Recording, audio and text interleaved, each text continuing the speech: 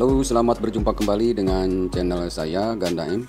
Semoga sahabat-sahabat sekalian dimanapun berada tetap sehat walafiat. Pada video kali ini saya akan mencoba memberikan informasi dan sekaligus tip bagi yang memiliki penyakit diabetes molitus yang sudah stadium berat.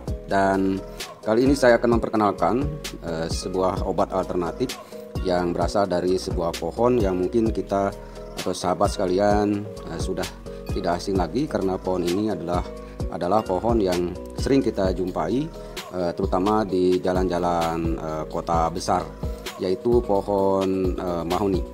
Ternyata pohon mahoni ini sangat bermanfaat, terutama bijinya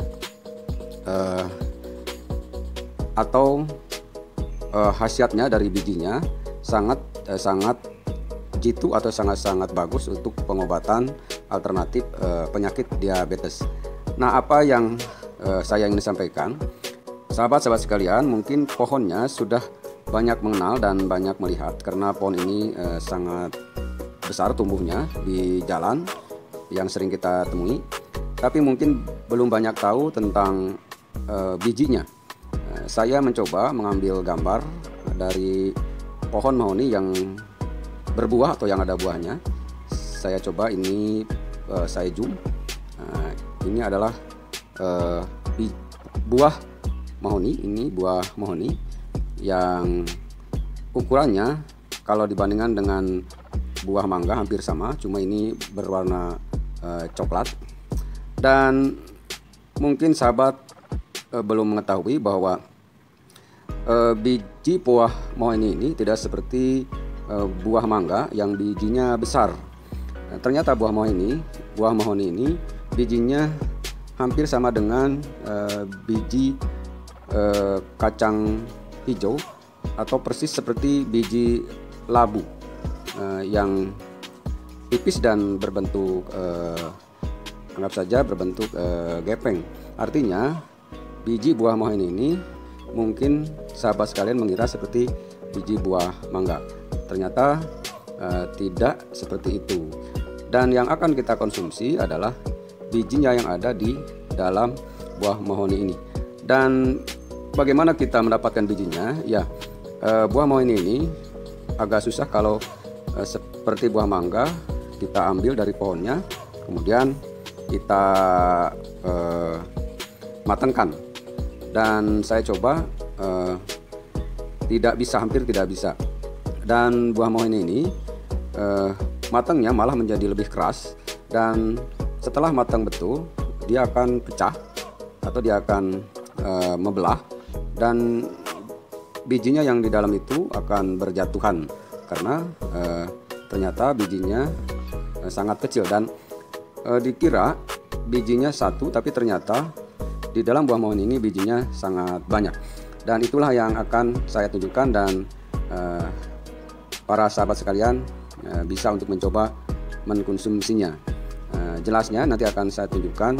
Baiklah, berikutnya saya akan tunjukkan buah mahoni yang sudah pecah dari atas, yang sudah tua. Ini adalah buahnya. Sebenarnya ini sudah pecah, saya satukan, diikat dengan karet. Artinya ini sudah pecah dari atas, dan ini bagian-bagian pecahannya. Inilah uniknya buah mahoni.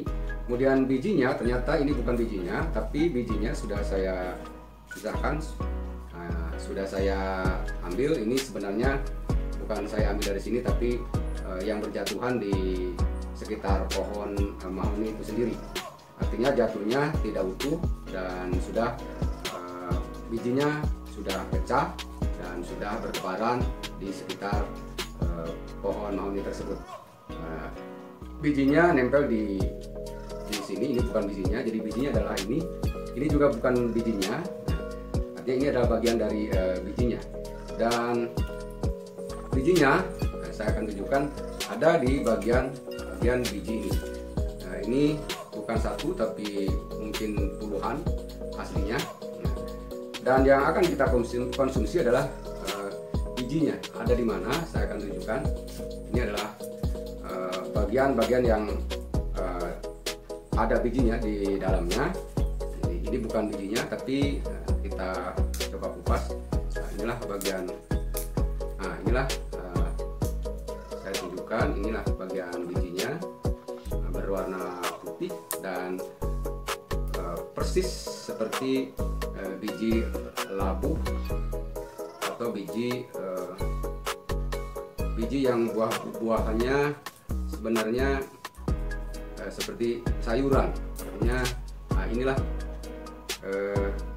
bijinya. Jadi bijinya tidak seperti mangga atau buah yang lain, kalaupun bentuknya awalnya seperti mangga. Jadi bijinya banyak. Saya ulangi, inilah bagian bijinya. Kita buka, ya kita ambil, dan inilah yang sangat berkhasiat untuk mengobati penyakit gula darah. Inilah bijinya. Saya tunjukkan, ini sudah saya pisahkan.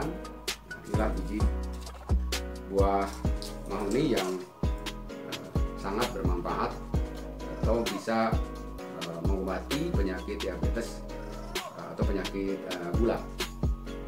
Bagaimana cara mengkonsumsinya? Ternyata biji mahoni ini super pahit, artinya lebih pahit daripada samiloto. Kalau misalnya kita kunyah, langsung pahitnya nempel di lidah. Dan bagaimana caranya? Caranya adalah diminum langsung dengan menggunakan sudah bentuk air hangat. Dan bagian bijinya yang ini kita jadikan teh, atau kita dijadikan air teh untuk meminum biji ini. Dan saya sudah buat, ini adalah teh yang diambil dari atau rebusan dari bagian dari yang membungkus biji mahoni itu. Dan ternyata ini justru tidak pahit, artinya airnya tidak pahit. Yang pahit adalah bijinya aja. Dan supaya lebih bagus, artinya supaya khasiatnya lebih ini lagi, kita juga meminumnya atau air minumnya kita buat ini dijadikan sebagai teh, karena ini tidak pahit ternyata. Dan saya ulangi, mengkonsumsinya kalau ini dikunyah nempel di lidah, pahitnya langsung terasa, sangat pahit dibanding dengan samiloto. Bagaimana cara mengkonsumsinya? Konsumsinya lebih bagusnya adalah kita buat airnya dari rebusan atau dari bahan yang diambil dari bagian biji mahoni ini. Bisa direbus atau bisa langsung menggunakan air panas, kemudian ini dicelupkan, itu juga bisa. Kemudian kita konsumsi atau kita minum. Ya, saya akan coba. Bismillahirrahmanirrahim. Ya, diusahakan tidak lama nempel di lidah karena ini sangat pahit. Dan saya coba teman yang sudah mengalami progres yang bagus.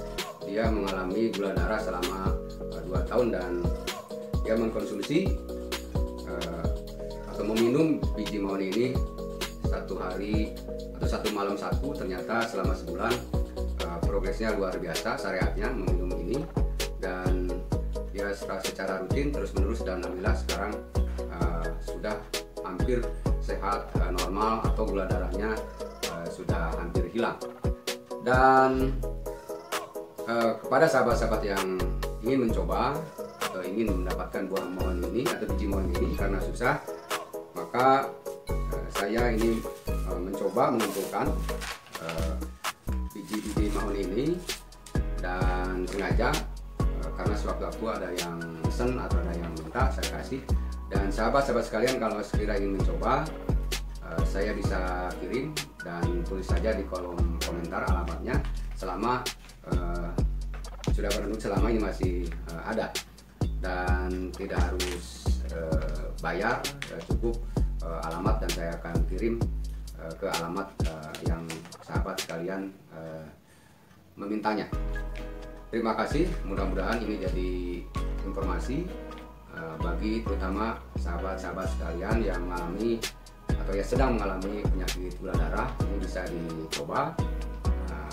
Siapa tahu atau barangkali suatu waktu akan mendapatkan kecocokan yang diharapkan atau yang kita inginkan, yaitu sembuh kembali dari penyakit gula darah.